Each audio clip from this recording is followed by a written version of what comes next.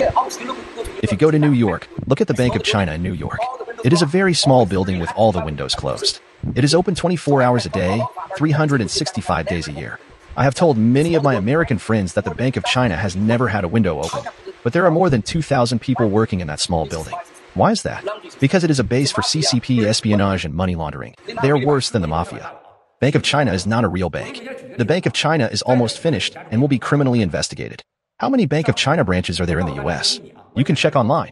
Let me tell you a secret, simply put. Our fellow fighters are very smart.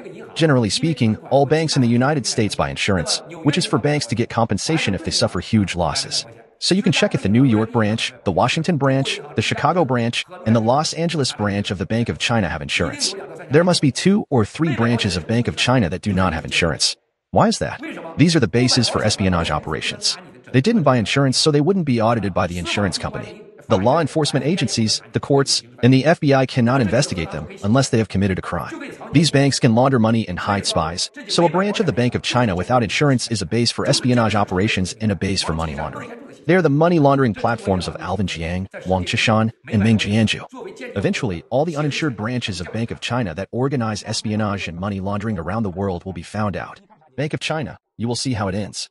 Bank of China will definitely collapse.